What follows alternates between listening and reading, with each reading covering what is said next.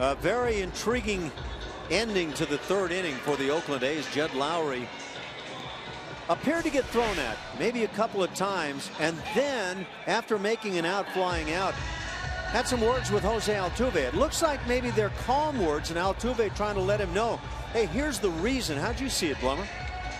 I think Lowrie was upset. Obviously, Bo Porter's upset, and I think everybody around baseball who was watching this game would understand that bunting with a 7-run lead is a little ridiculous. Go ahead and swing the bat.